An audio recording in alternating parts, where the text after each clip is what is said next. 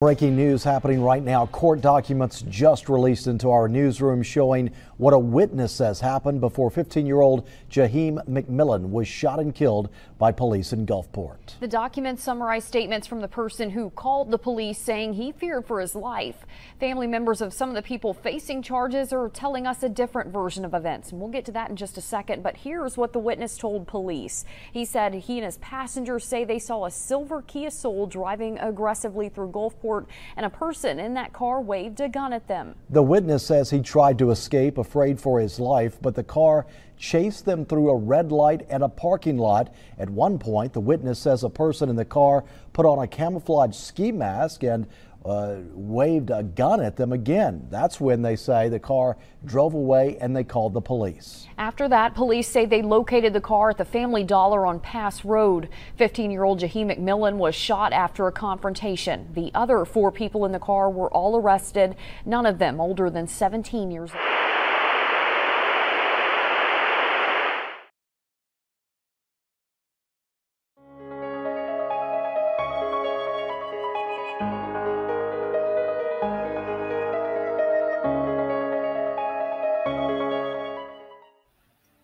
Before I begin my commentary, I want to do a small disclaimer.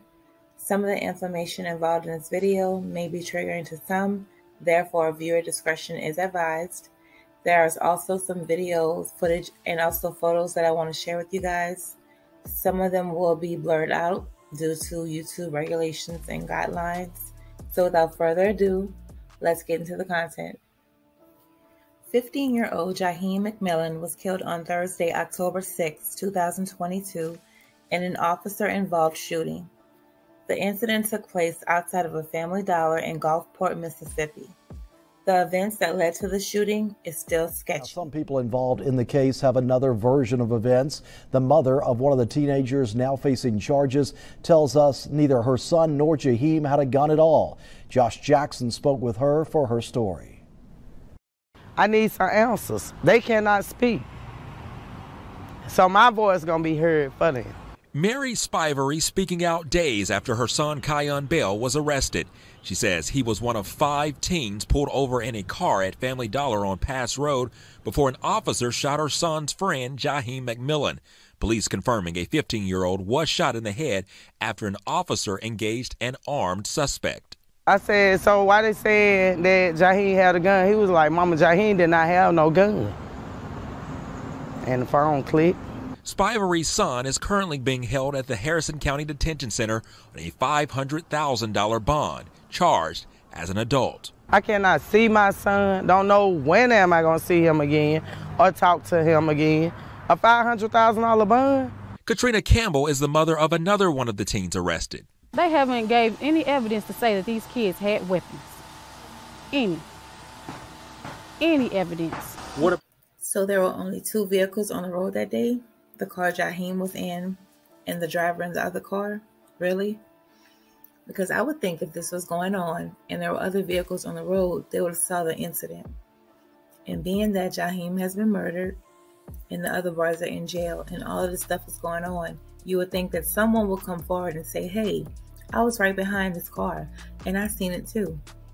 We haven't gotten any of that. What about, did they hold up a weapon at a police officer? No one never held a weapon up at a police officer. Jaheim McMillian died Saturday. Sunday evening, hundreds gathering at Courthouse Pier for a balloon release. That was the last time I got to hold my nephew hand, and it was on his deathbed. I'm so glad that all of y'all came out to help support my grandson. I can't do no more of this. I just can't right now. I'm sorry. We want justice. We want justice. We want justice. We want justice. When do we want it? Now. In Gulfport, Josh Jackson, WLOX News Now. As MBI continues investigating what happened on the day Jaheim was shot, many in Gulfport say they're tired of waiting for answers. Today, some people taking their frustrations to the Gulfport Police Department. Stephanie Poole spoke with them about the change they'd like to see. She joins us now live with more.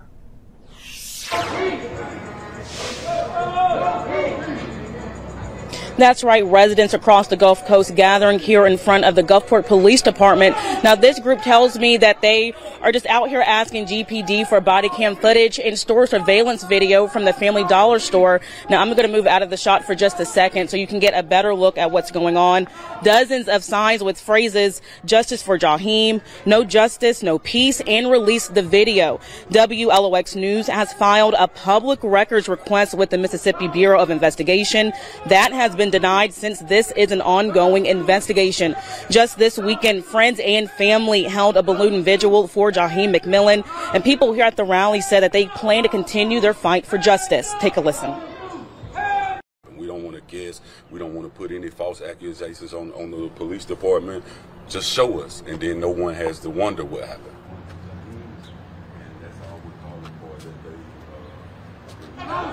We'll continue to release more information on this story as it develops, but now live in Gulfport, Stephanie Poole, WLOX News Now. Make a comparison between these two cases. I want to compare this incident with the incident with Lyric and Devin in North Carolina. Now, I know different states have different laws. That behooves me, but I digress. Now, the boys were not initially pulled over. They were actually spotted pulling into the parking lot at the Family Dollar. So I just wanted to get that established. So they weren't pulled over, okay? There was not a police chase or anything of the sort. Next, okay, the incident ensued, which Jaheim ended up getting killed. The other boys were arrested. Now, here's the thing. The other boys were arrested right then and there. They were not allowed to go home for 17 days, okay? They were charged as adults, and they had a $500,000 bond that same day. Now let's go back to North Carolina, where we have the alleged suspect of Lyric and Devin. They knew who he was. They did not release his information, and they waited 17 days before he was apprehended. They actually knew who he was, and they gave him 17 days, in which in those 17 days, he moved back to his old hometown. You guys kind of get the comparison. Like it just really, it really behooves me, but I just wanted to make that comparison for you guys. I hope you guys get where I'm coming from. Leave a message in the comments if you get it. Well, y'all, first off, for coming out here today, especially for the situation that's facing our community. First off, I want to say, words cannot express how I feel right now. This tragic situation has touched many lives. I understand everybody wants answers on what led up and happened in this deadly encounter. Words from me will do little to comfort the individuals involved. I will start with saying I request that the Mississippi Bureau of Investigation take over the entirety of the investigation from the charges of aggravated assault to the officer-involved shooting in order for all circumstances and facts to be investigated by an outside agency. I will share with you now what I know. The Gulfport Police Department received a telephone complaint from a 911 caller about a motorist in a silver Kia Soul with a Georgia state license plate. Accompanied by several subjects later identified as McMillian, Bell, Thomas, Ellis, and Cooper. They were brandishing firearms at passing motorists and began chasing one of them.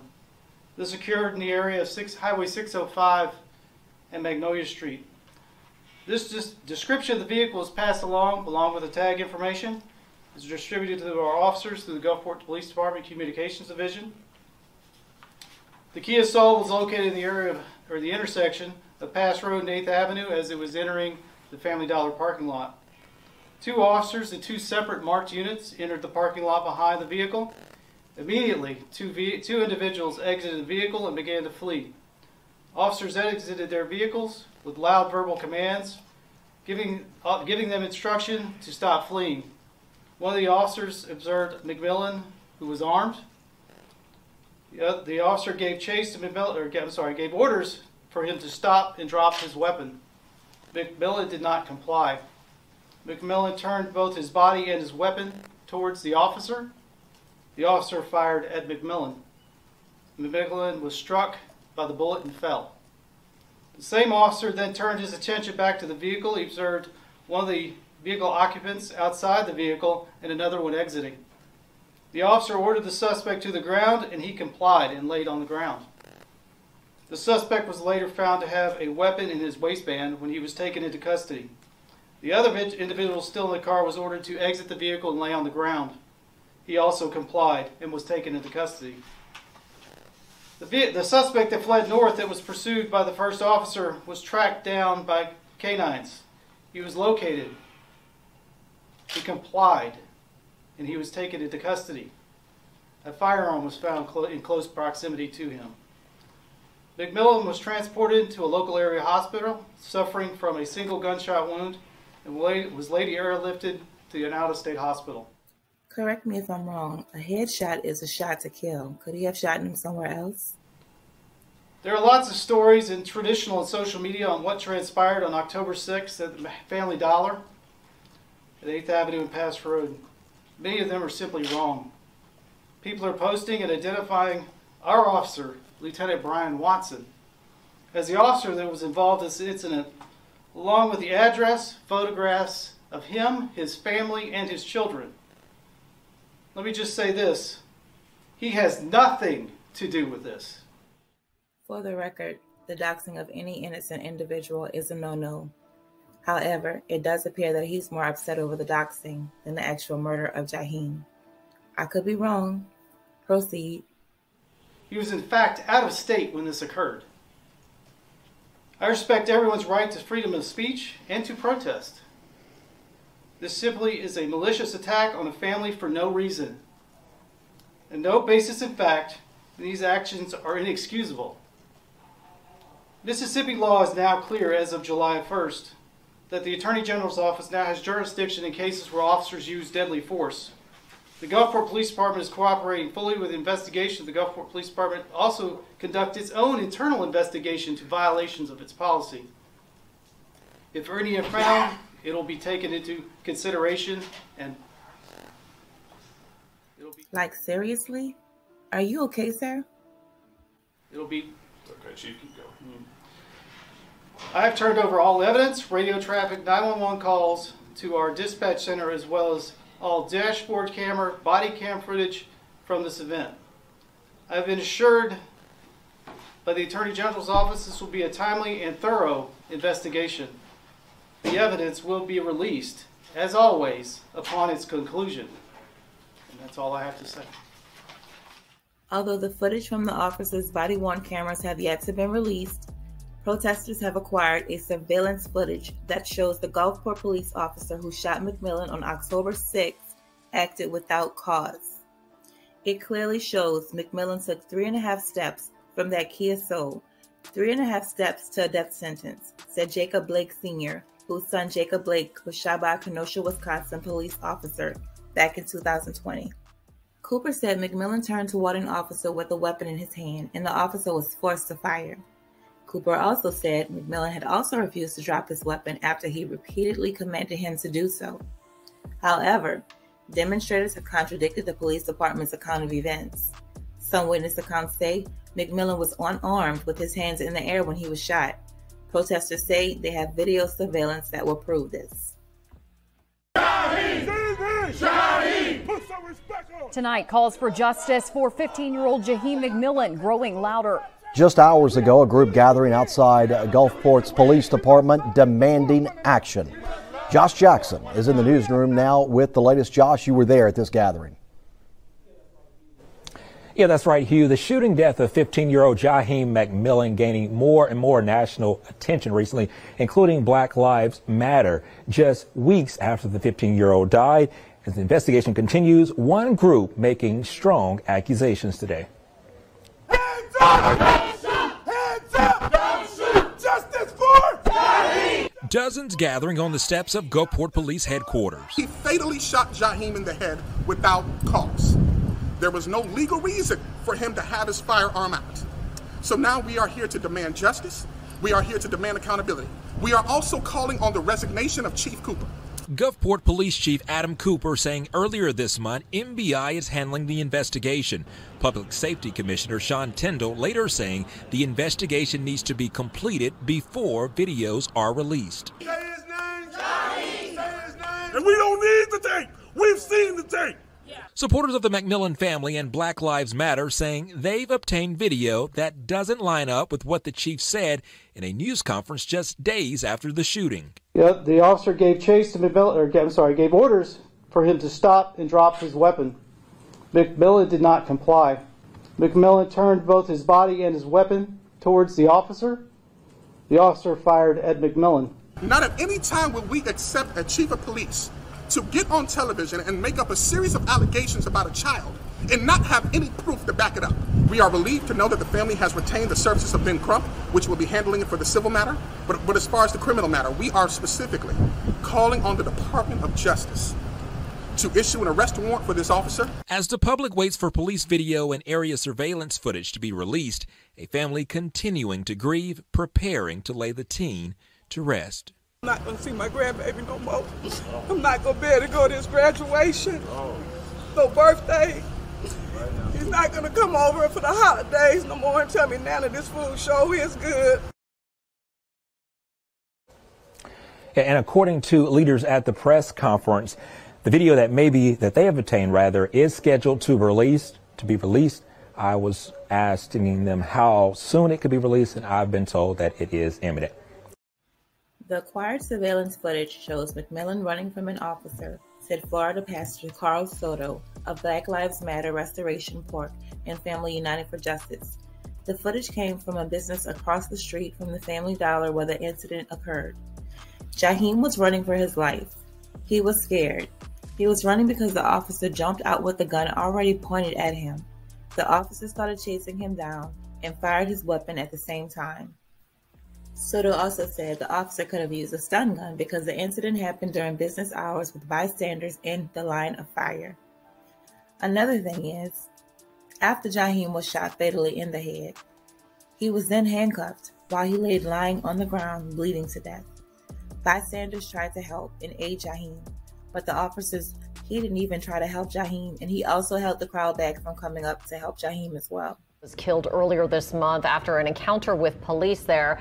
Those who knew him question the investigation as law enforcement agencies are remaining tight-lipped about it. Mike McDaniel takes us to Gulfport.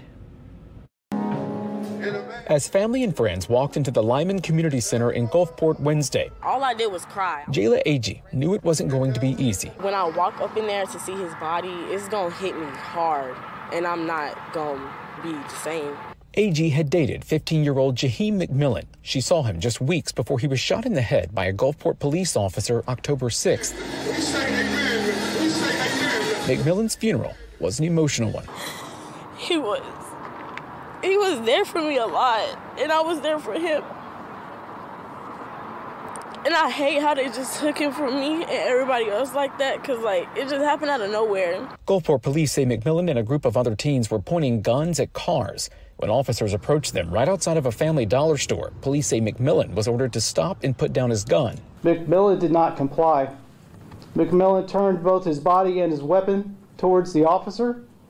The officer fired at McMillian. I'm black and I'm proud. Since the shooting, there have been protests calling for transparency from the Gulfport Police Department and the Mississippi Bureau of Investigation, which is handling the case. Family and friends don't believe the police account and want video released. We're just trying to get the truth. And the truth is on the footage, the police body cam and the store Family Dollar. Questions of what exactly happened have spread across social media with calls for justice and scrutiny.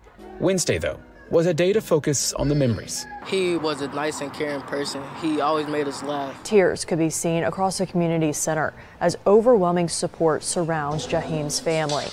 With standing room only, his classmates and community activists joined his family and friends to pay their respects as well as demand justice. Long Live Jaheim was printed on t-shirts to keep the teen's memory alive. On October 6, outside of a Family Dollar store, Gulfport police fired their weapons, hitting and killing Jaheim. Since that shooting, protests, memorials, and social media posts have called for justice and accountability from the department. I have one son that's an Army Ranger, and if something should happen to my son, he's in the U.S. Army, I don't know what I'd do. And I just know this situation here, it's a hurtful feeling, because I only have one son. So I'm asking the community to come together, please. We need to be here for the young men as well as the young women. And this is a day that we all need to come together. The incident is currently under investigation by the Mississippi Bureau of Investigation, which is standard protocol for officer-involved shootings. It was unbelievable because, like, why? Why would you do something like that, especially to a child? He was only 15, still had a life ahead of him, and you took that away from him. 4 other teenagers were also arrested in this case, charged with aggravated assault. We did reach out to the Mississippi Bureau of Investigation for more information on this case or to see when more would be released. As of Wednesday afternoon, we had not heard back. Reporting from Gulfport, Mike McDaniel, Eyewitness News. After the shooting took place, Jaheim's mother, Katrina, was notified, and she immediately went down to the Family Dollar. Katrina said once she entered the scene, she observed her son Jaheim lying on the ground with a gunshot wound to the head, bleeding out, and he was also handcuffed. As she approached Jaheim, she was also taken down herself and handcuffed and escorted across the street. But she just stood there crying and screaming because the police officer did not try to aid Jaheim, nor would they allow anyone else to get close to Jaheim. The next video footage I want to add is right before Jaheim was taken off of life support. This is a plea and cry out that his mother made. Tonight, after a police shooting in Gulfport, his mother tells us he's brain dead and on a ventilator. Good evening, everyone, and thanks for joining us. I'm Sharice Gibson. And I'm Devin Bartolotta. His family and friends protested today, calling for justice. Eleanor Tabone has the story from Mississippi. The latest is that he's no longer with us. 15-year-old Jaheim McMillian is clinging to life. They shot the kill because the way they were shooting, they shot him in his head. His mother, Katrina Mateen, says after Thursday's shooting at Family Dollar, her son was airlifted to a Mobile hospital. He's going to be on the ventilator. I'm not going to take him off. I mean, I feel like he's got a chance, and I'm not going to pull the plug on him. You know, he can come back maybe, and if he can, I'm going to give him that chance. Gulfport police say they received reports of people pointing guns at passing cars. This afternoon, we responded to this area for a 911 caller advising there's individuals pointing firearms at passing motorists. They gave a description of the vehicle and the subjects inside. We located this vehicle at this intersection here at 8th Avenue and Pass Road. We made contact with the individuals. They then fled from the vehicle. One of our officers engaged with an armed individual. Shots were fired. He was taken to the suspect was taken to the hospital with a gunshot wound. Chief Cooper stopped short of saying an officer shot the 15-year-old, deferring to the Mississippi Bureau of Investigation. We reached out to MBI. They could only say the shooting is under investigation. I haven't talked to anyone. No one's contacted me. When I got here yesterday, they handcuffed me and walked me across the street. Police say a total of 5 people are in custody. A mother of one of the other suspects is fighting for her child's freedom. The children have been charged with aggravated assault, and they have a $500,000 bond. Police say several firearms were recovered at the scene. They told him to turn around and put his hands on top of his head, and once he did that, he complied. They just started firing. And then after he was shot, they actually handcuffed him. Continue praying for my nephew and my sister. And I just hope he pull through. As tears pour for 15-year-old Jaheim McMillian. Eleanor Tabone, Eyewitness News. Jaheim's mother, Katrina, was notified about the incident after the shooting. She ran down to the Family Dollar store to see what was going on, and when she approached the scene, she noticed her son was lying on the ground with a gunshot wound to the head, and he was also handcuffed. As she ran closer to help Jaheim, she was also taken down and handcuffed. Now, Katrina and Jaheim were no strangers to law enforcement because a few months before this, Jaheim did also get into it with another official, and he was busted in the mouth. And here's a picture of the injury from that incident. My heart goes out to Katrina, for as a parent myself, I could not imagine how she felt, having to stand across the street in handcuffs, watching her child lay motionless on the ground, bleeding from a gunshot wound to the head in handcuffs, and an officer standing directly over him, not rendering any aid whatsoever, and not allowing any bystanders to help as well. And then to add insult to injury, once Jaheim was taken to the hospital, he was then airlifted to another hospital in another state due to his critical condition. Once Katrina and her family members arrived to that hospital, initially they were not allowed to see Jaheim. As a parent, I could not imagine how she felt, and I would not wish this on my worst enemy. I understand that during active investigations, there's certain information that cannot be released to the public. But the business across the street from the Family Dollar, they did give the surveillance footage to Jaheim's family, and they were able to see just the opposite of what the officer said. So my thing is, if you feel like it was justified on your part, why not release the video footage just to kill everything so we can move forward? I guess the police department was not expecting the family to make it to that business before they did. See, the family went to the business and they were able to show them the surveillance, and the surveillance showed a different set of events. But you all know, if the police would have made it there first, that surveillance tape would have been missing. Today, Jaheim McMillian will be laid to rest. The funeral for 15-year-old will be held at Lyman Community Center. Yeah, McMillian was shot and killed by a police officer outside the Family Dollar on Pass Road in Gulfport nearly 3 weeks ago. Civil rights attorney Ben Crump, who is now representing the family, is expected to attend. And since McMillian's death, many have called for police video and area surveillance video to be released. We're now hearing from Gulfport's mayor about this ongoing investigation. Mayor Billy Hughes is calling for patience as this investigation is continuing.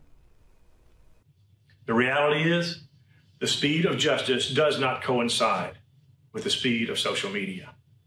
I get it. I guess you weren't expecting the family to make it to that business before you guys were able to snatch the surveillance footage, right? I get it, sir. Keep deflecting. One of the most distinguishing differences between the quest of some in social media and the press and those in the criminal justice system is the burden of proof. We owe it to ourselves to allow the system to work for the truth we all seek. Hughes also expressed his support for the Gulfport Police Department and Police Chief Adam Cooper, who he says has been unfairly attacked on social media. It's apparent to me that Gulfport Mayor Billy Hughes and Chief Adam Cooper are more concerned about what's being said about them on social media than the actual fact that a 15-year-old boy by the name of Jaheim McMillian has been killed at the hands of one of their fellow comrades. Make it make sense. I would like to send my condolences out to Jaheim's family. No parent should ever have to endure the loss of a child, especially under these circumstances. I know that nothing can be done or said that will bring Jaheim back. However, if this wasn't justified, then justice should be rendered for Jaheim and his family. I will never understand the officer's actions because Jaheim was shot in the back of the head, and with that alone, no video footage is needed. The truth will come out, and justice for Jaheim will prevail. Please leave your thoughts and opinions in the comments below. Please be respectable to everyone. Everyone is entitled to their own opinions. Please love on your loved ones. Tomorrow isn't promised. Until next time, peace.